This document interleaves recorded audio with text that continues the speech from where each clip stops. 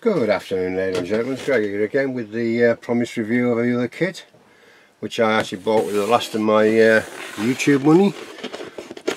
So at least I got something out of YouTube. Not a lot, but I'll get some. Right, so it's the new Blitz or Takom JAGDTIGER with the options 2-in-1 of the 128mm pack L66 and the 88mm pack L71. And as you can see by the cover, if I can stop the glare, you've got this extra large box on the back.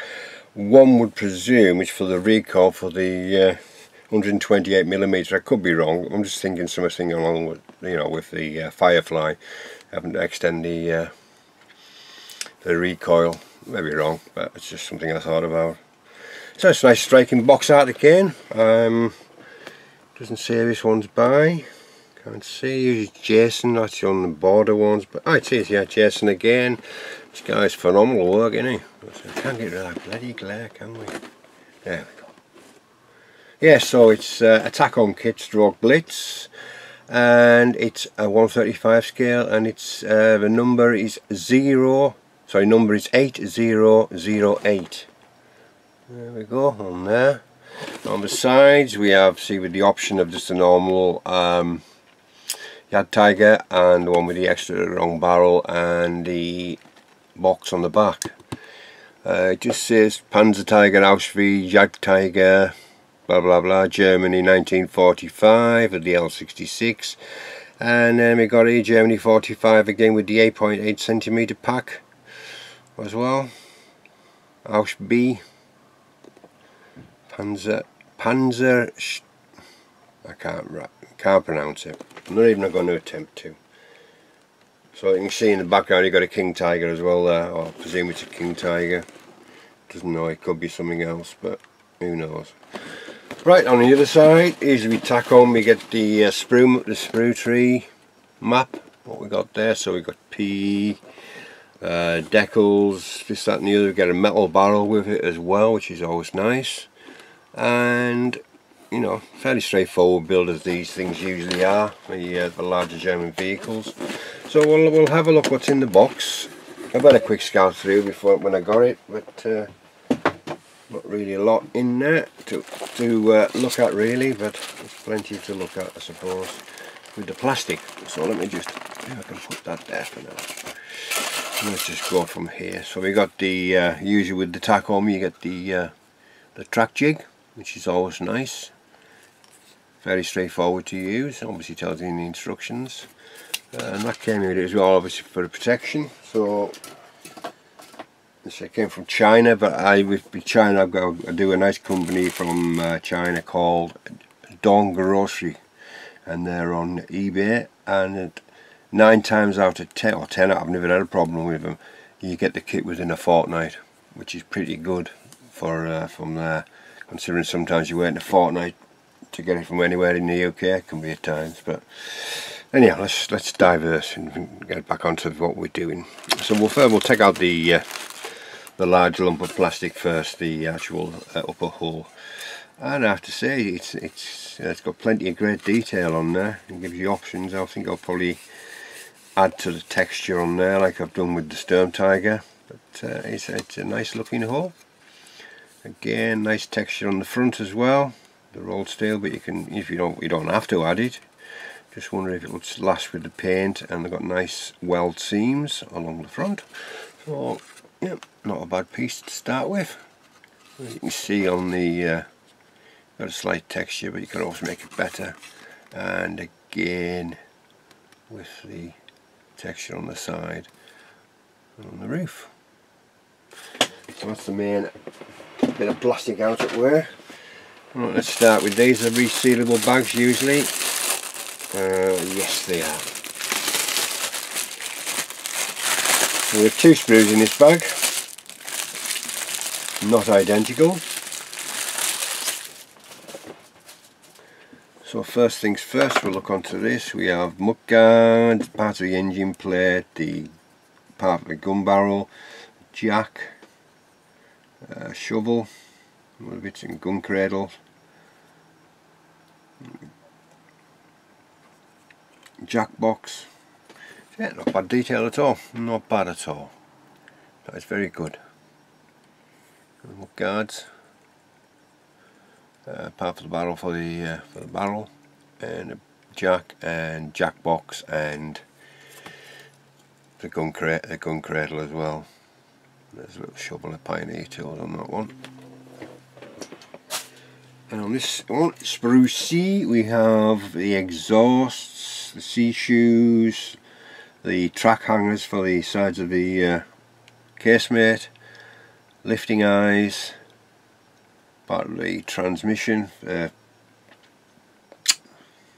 it's gone out of my head again. Can't think. Head's gone. Anyhow, again, nicely detailed. Again.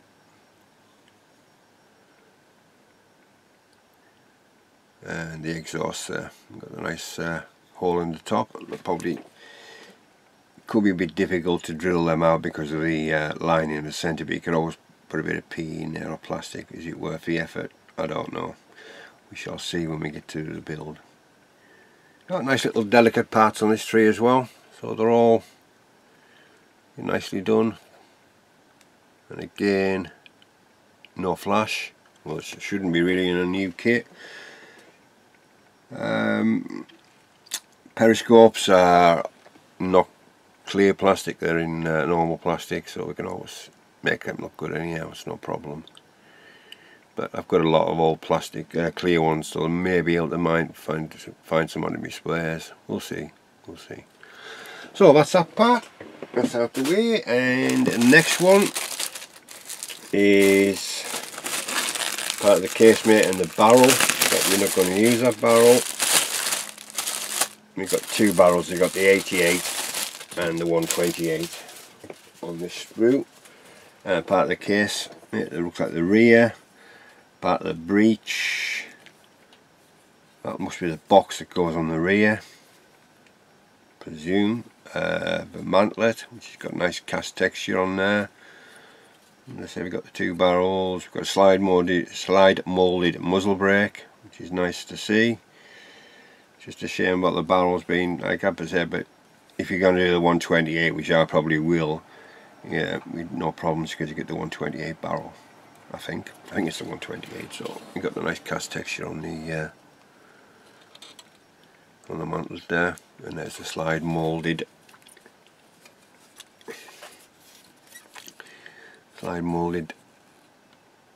muzzle brake. And again, parts of the casemate, it looks like it's the rear, and I presume this is part of the box, which has got no texture on there at all, so we'll probably have to put some on again. That's no problem. So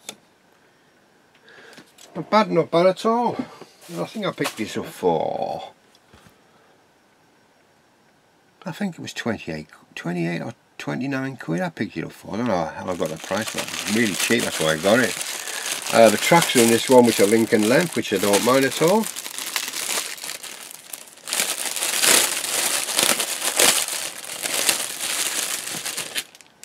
Actually, I think this one came not from the one that I normally get, but I think I got it from on AliExpress, one of the Chinese suppliers on there. I can't remember the top of my head his name, but I got this here within a fortnight to 3 weeks, so it wasn't too bad at all.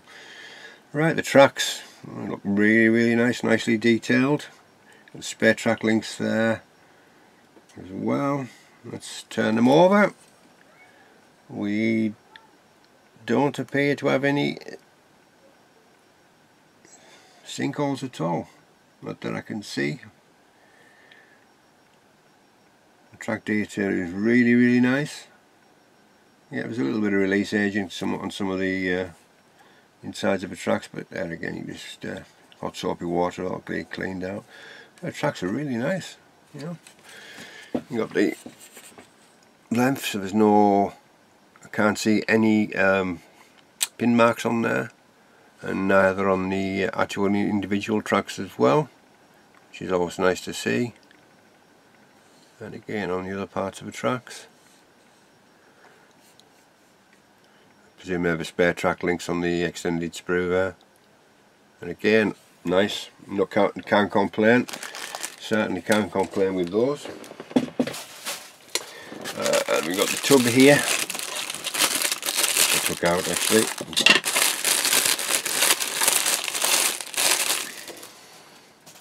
Again, basic tub. Basic on the bottom. We've got the escape hatches, engine hatches, or whatever. Transmission hatches. No detail as much on there because obviously you build it up, but it's solid enough. It's nice plastic. It's solid. And yeah, it's Takom 2019. The actual, I think it's 2019. The day 8001. But yeah, nice. Not bad at all. We'll see. We've got all the suspension arms to put on there, and all the other bits and bobs that go on there as well. But you got a nice base to work from. Again, nothing inside there because it's not an interior kit. So, and next barrow is the wheels, and where we get into it, we'll find the part.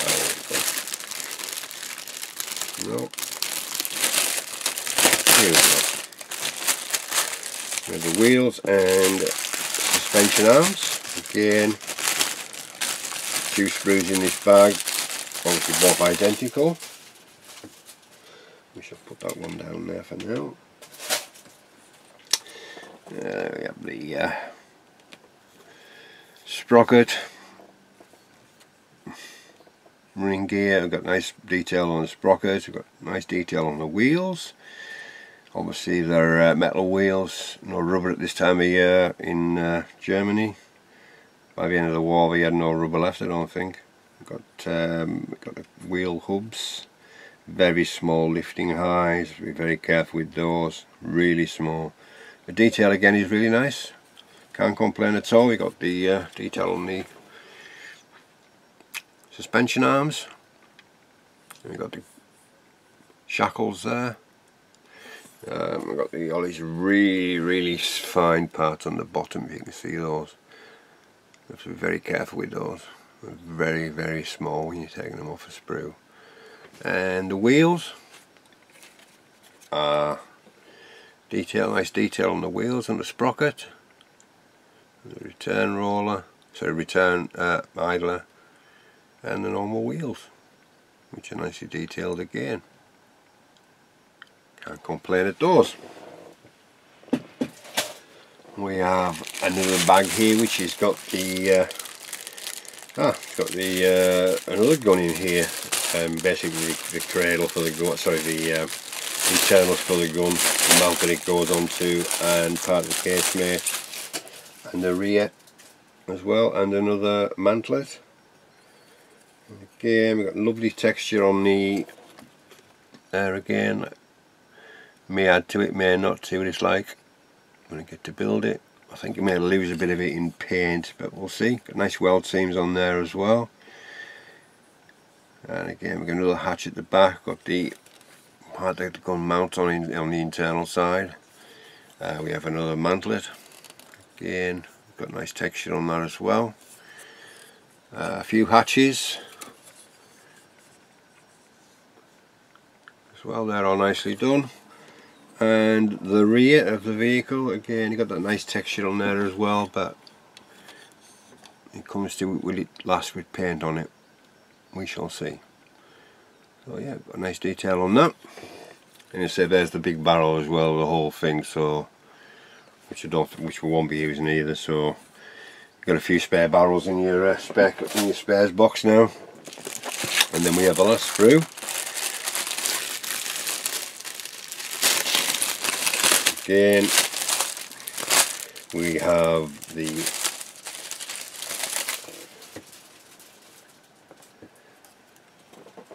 mudguards, rear mudguards, side skirts, exhaust, the plant that goes around the exhaust, and I've got nice texture on these as well. Got the big gun cradle, a few Pioneer tools, AMG 34 I presume. That's nice. Oh, that is nice. It's a nice, and it's been slide molded. You can see that. Where we are. There we go, it's quite nice. It's quite nice, isn't it? It's slide molded from that side. Ooh, there we are. There we go. That's a nice.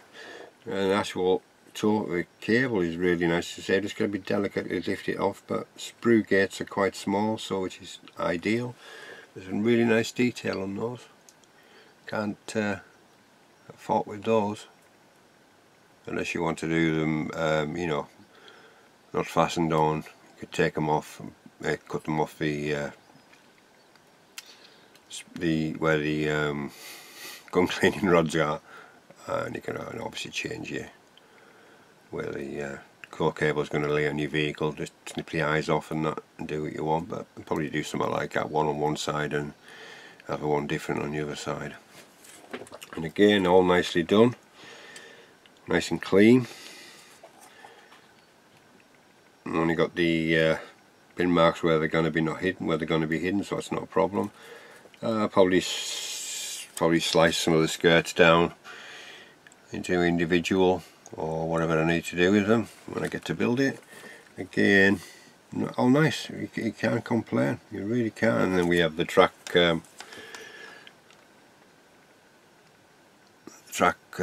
cable as well there, which is nicely done. Again, it's got nice detail on these. It really is nice detail. So you just have to be careful when you snip them off, and you shouldn't have a problem. You really shouldn't have a problem. A few small parts there. I've got wire cutters. I think that's part for the mount for the MG. Fire extinguisher. Looks like a part of the starter handle. Crowbars, hammers, axes. They're all nicely done. Again, can't complain at that. So there's not too much to do a build. It looks like a fairly straightforward build. Let's have a look at the instructions and what else we get with it. Obviously you got metal barrel to start with. Let's unloosen it.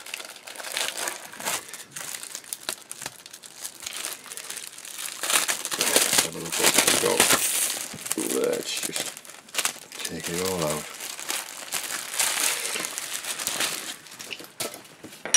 Let's start with the barrel. And as you can see, it's the 128 millimeter one, which is a hell of a size barrel. It's nicely turned.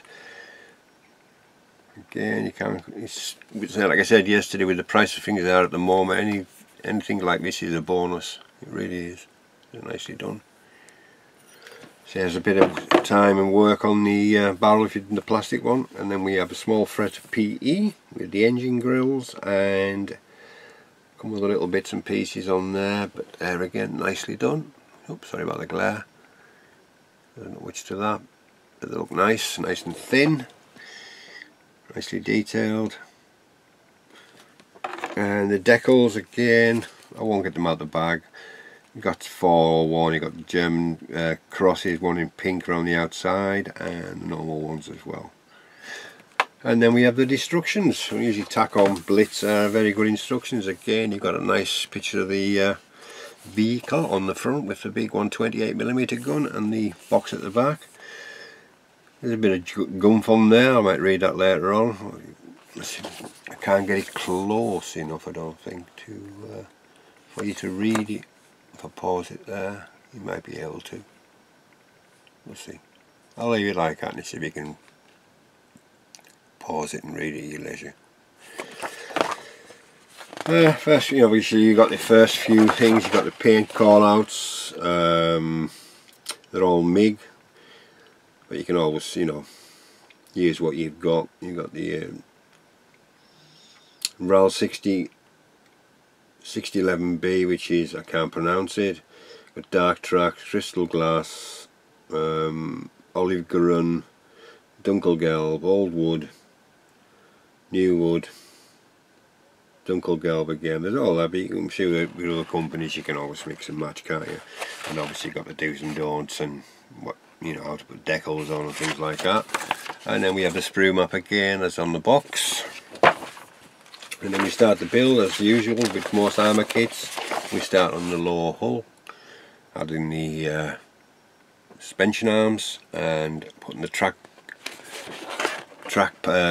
jig on there to make sure you've got the arms on straight, so there's no wheels lifting off, which is a nice idea. And again, we're going to add some more little bits and pieces to the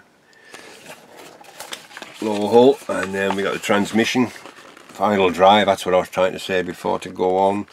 Wheels I won't put on at this point obviously, but I'll have them all cleaned and, you know, ready to be primed and whatever by then. And then you start with a track again, which won't be on at that time either. Put all these together, sprocket and whatever, but clean all the track beats up, but I wouldn't be doing it at that point. So far so good. It's mainly track again on that page, so we'll leave that till last. Got the shackles going on, got the drilling of the rear, extra drawers in the rear of it, and then you're building up the rear plate with the exhausts, one thing another, jack, blah blah blah. And then we're putting the back onto the chub and the mudguards at the back. And I think everything's the same at the moment on both builds, I presume. And then we're starting on the upper tub, the main hull.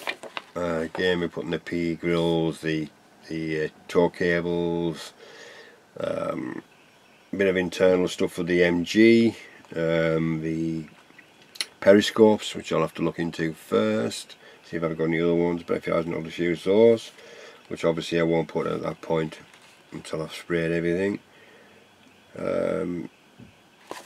Yep, and then we're more of our work on the roof with all the protection for the periscopes, and then putting more of the PE on, and there's a bolt cutters, things like that. I'm not too sure what it means. You have to cut part off the engine cover at the back. I see, that's for the MG. If you had a big MG on the back, I'll have to see if it maybe use that. I think, I'm not too sure.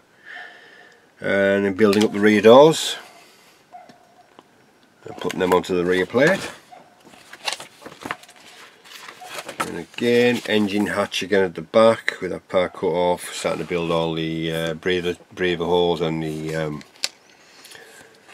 where the fuel goes. The shackles on the back, the rear, on the back of the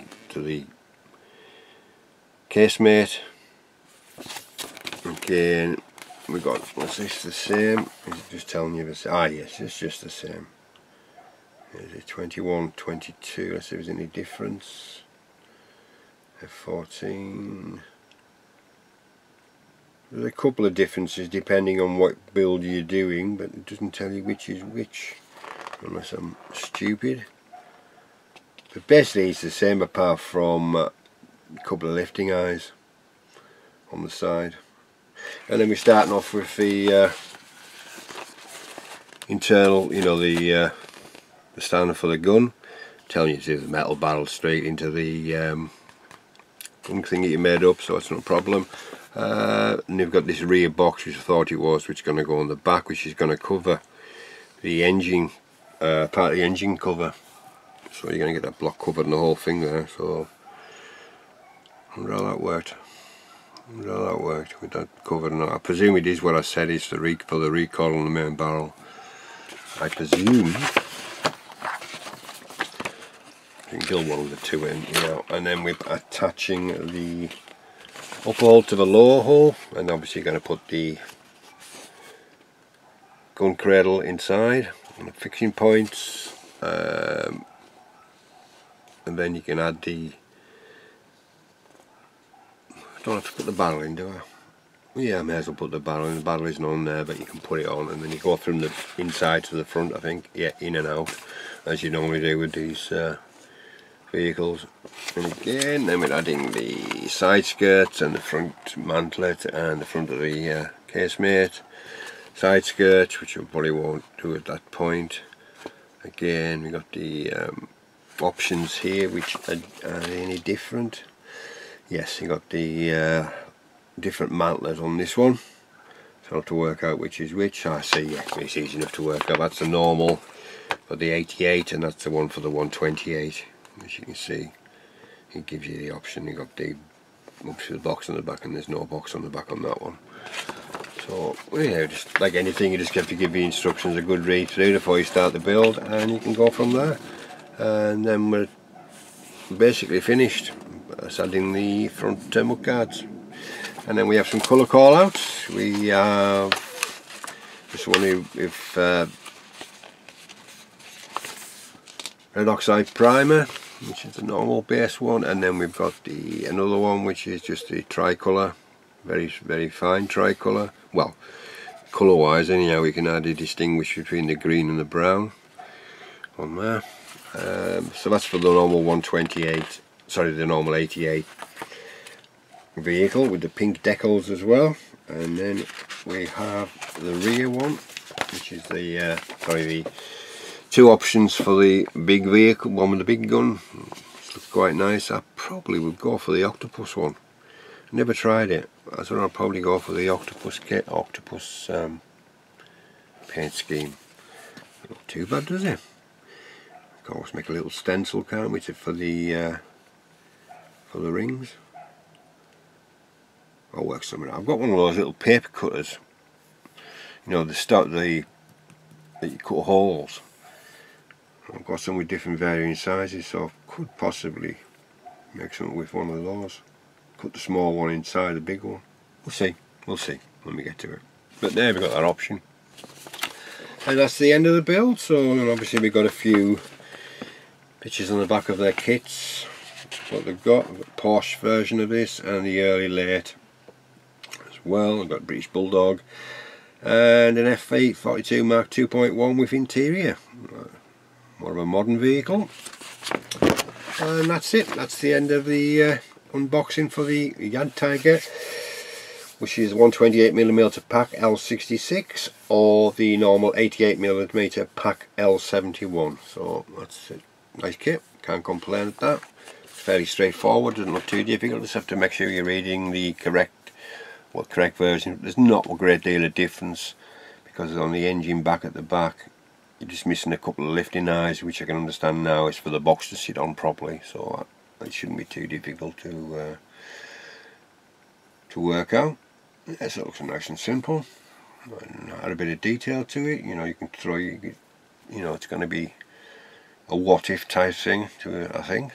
I'll have to read that, make sure it was or wasn't. I don't think any was produced, put it that way. I may be wrong. Anyhow, so let's say thank you very much again for watching and taking the time out of your day, and I'd like to say thank you all my subscribers, new and old. Thank you very much. And next visit I think I'll have my little grandson again will make an appearance, I think, at my next time, just to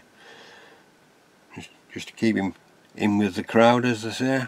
You can hardly hear him. You know, all the time he cries is when he's hungry, which is, you know, not that often, to be honest. Very placid little boy, he really is, good little boy. So I'm starting to waffle now, so this is Greg signing off, and we'll see you very soon with an update on the JAGDTIGER and the flatbed build with Paul and Al. And obviously it's for Steve, his dedication build. So this is Greg signing off, and we'll catch you very soon.